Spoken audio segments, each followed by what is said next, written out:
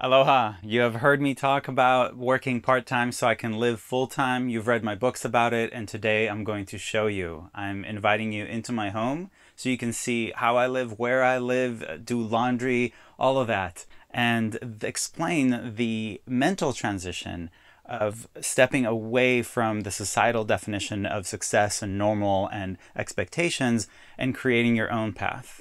A big game changer for me is when I found out that if you buy an RV to serve as your primary residence, it is considered a mortgage, not a car loan. So we're talking about a 20-year mortgage for $50,000, which is only about $200 a month if your credit's good, and that's significantly more affordable for rent than anything else, especially in Southern California. So being rich is not about making more, it's about reducing our expenses. And when deciding which RV to get, it's all about the floor plan. Figure out what's really important to you. Most of them are designed to sleep as many people as possible, but that wasn't important to me. For me, what's most important is kitchen space and food prep area because I prepare most of my own meals.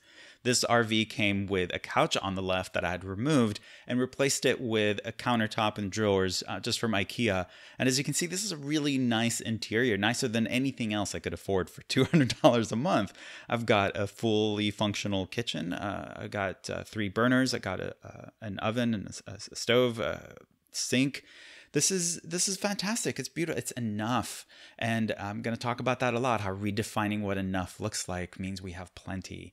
On the right side, there was a little table, and I had dropped it down to serve as a little lounge area.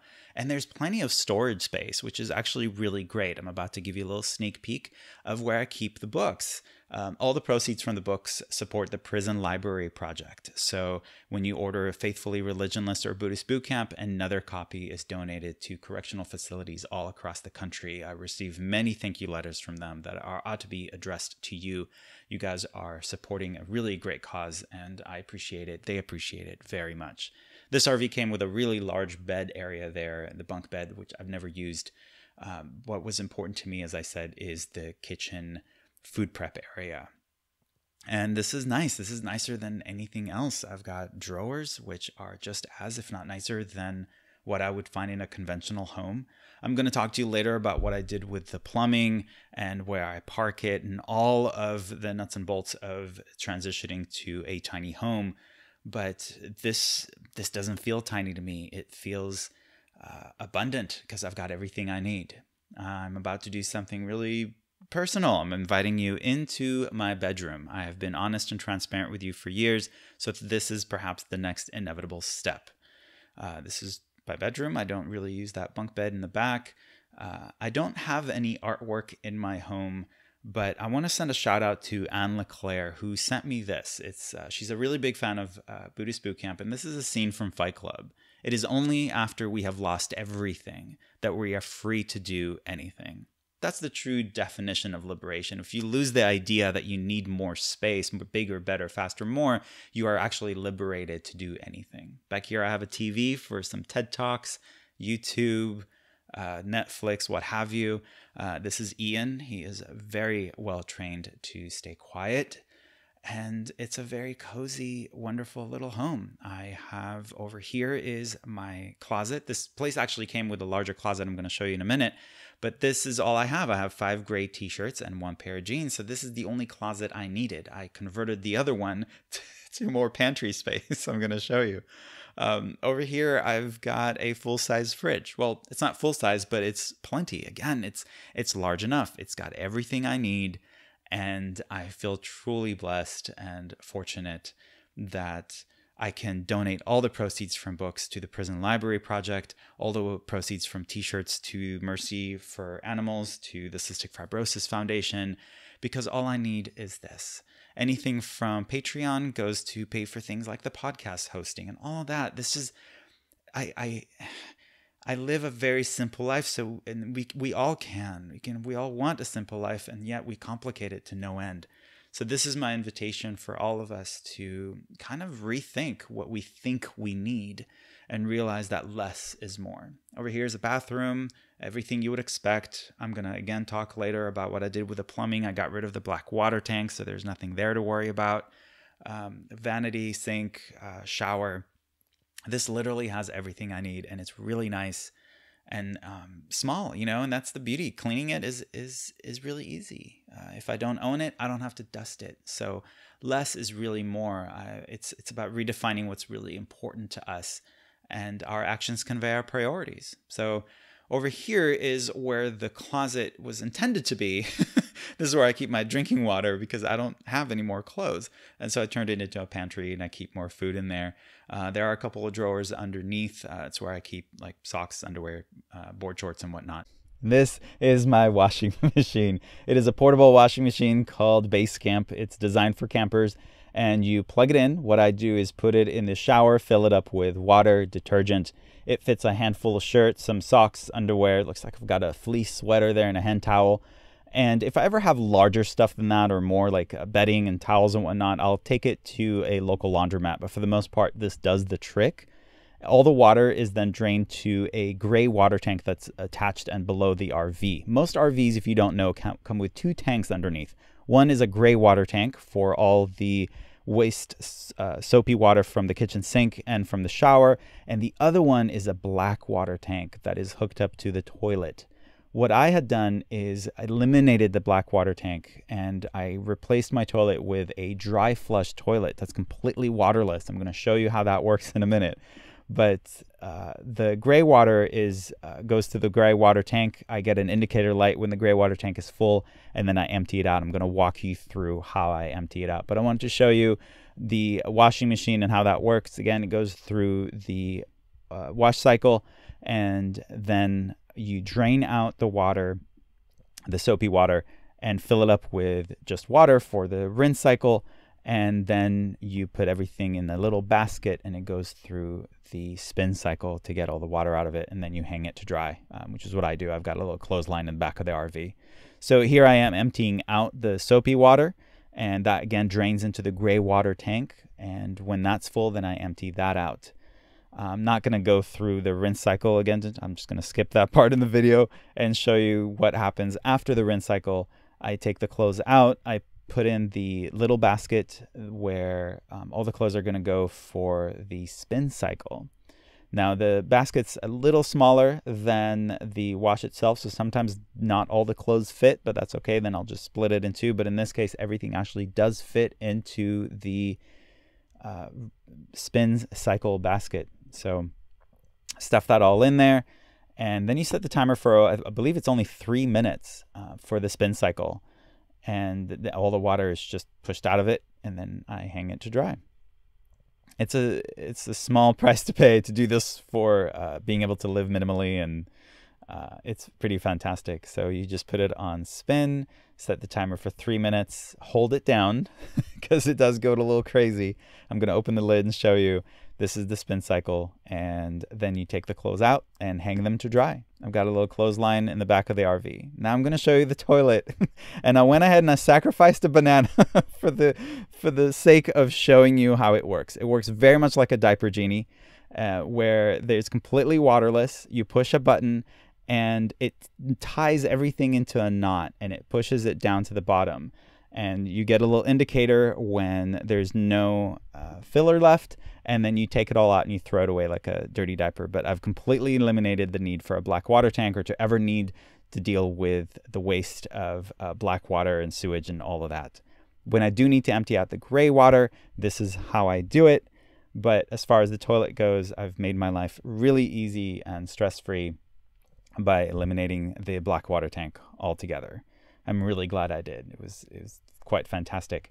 It doesn't handle liquid very well. I'm a guy, so it's really easy. I can just use bottles for that. But I also heard from someone else that you can use it for liquid, and then you just put in some kitty litter, it turns into solid, then you push the button, it works the same way. For emptying out the gray water tank, which is what I'm doing here, you plug in this portable tank that I have.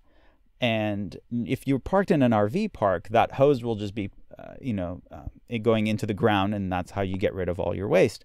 But because I don't live in an RV park, I'm just parked in front of a friend's house, I fill up this portable tank. I plug it into the RV. I do this once a week, maybe once every 2 weeks. Again, there's an indicator light on the inside that tells me, hey, your gray water tank is getting full.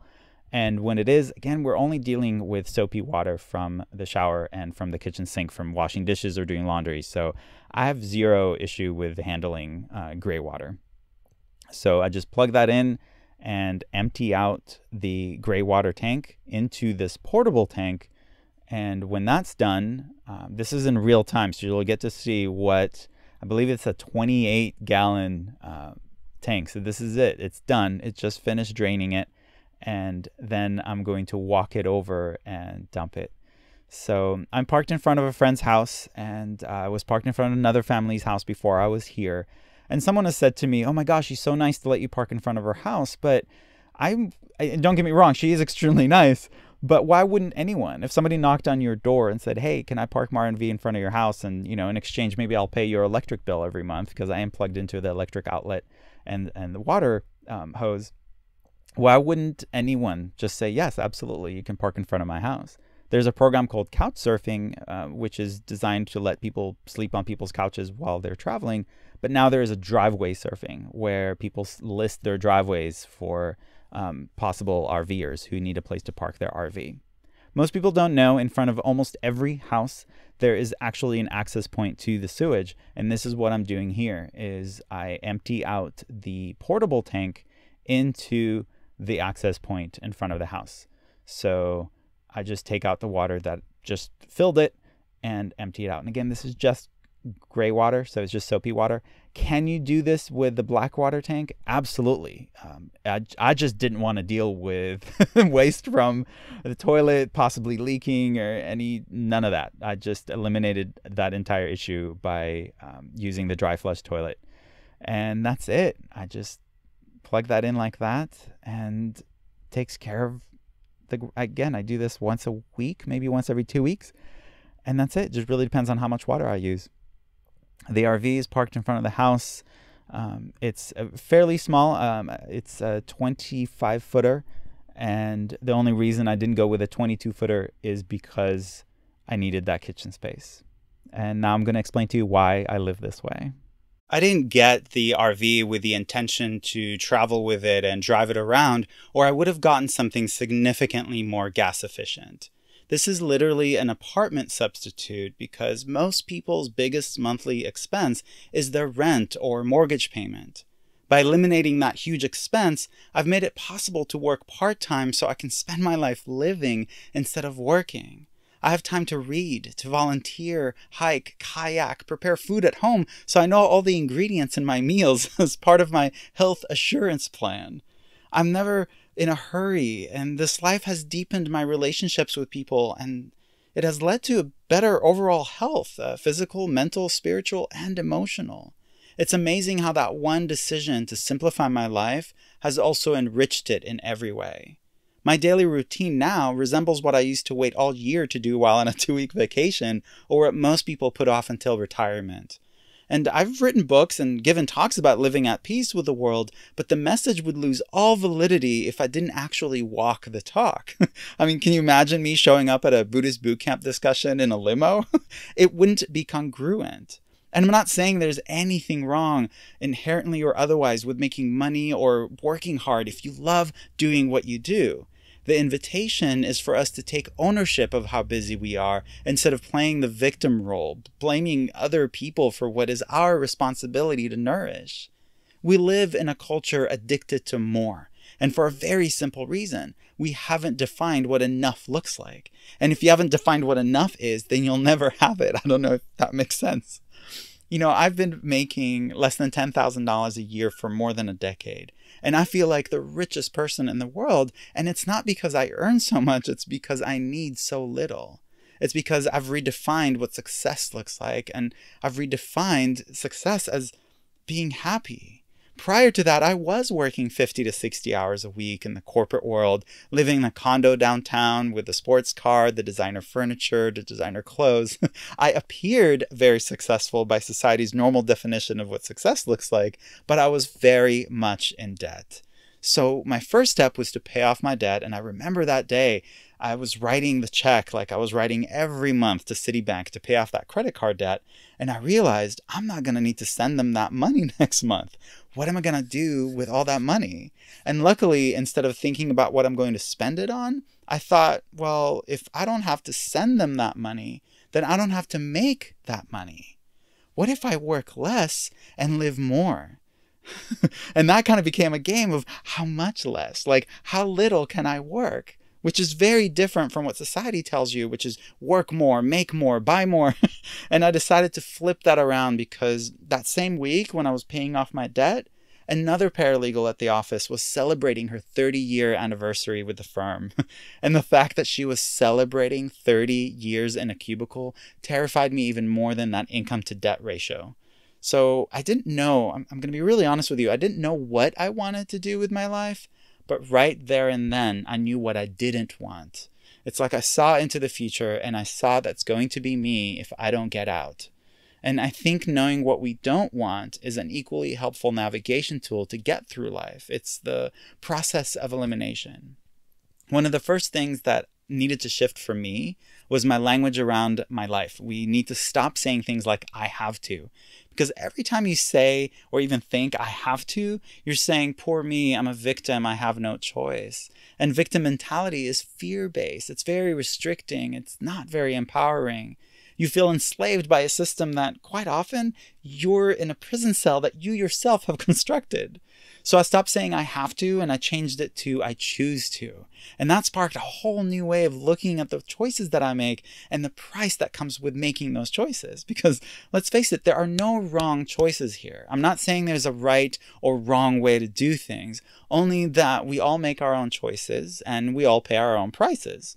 If you choose to live in a big house and drive a big car with your brand new cell phone and your clothes, that's fine. But be honest with yourself that you're also choosing to get up early 5 days a week, at least, to work full time, if not overtime, and to sacrifice some of the things that you believe are more important, but your actions convey otherwise. So all I essentially did was take responsibility for my choices, which liberated me to make different decisions that were actually more in line with my core values. But just like I said earlier about how we will never have enough if we haven't defined what enough is, we also can't live in line with our core values if we haven't defined them for ourselves. You know, Gandhi said that happiness is when what you think, what you say, and what you do are all in harmony. And I not only believe it to be true, I live it every day. So I hope that we can all close the gap between what we believe and how we act in the world. Namaste. Timber Hawkeye is the best-selling author of Faithfully Religionless and Buddhist Boot Camp. For additional information, please visit BuddhistBootCamp.com, where you can order autographed books to support the Prison Library Project, watch Timber's inspiring TED Talk, and join our monthly mailing list. We hope you have enjoyed this episode and invite you to subscribe for more thought-provoking discussions. Thank you for being a soldier of peace in the army of love.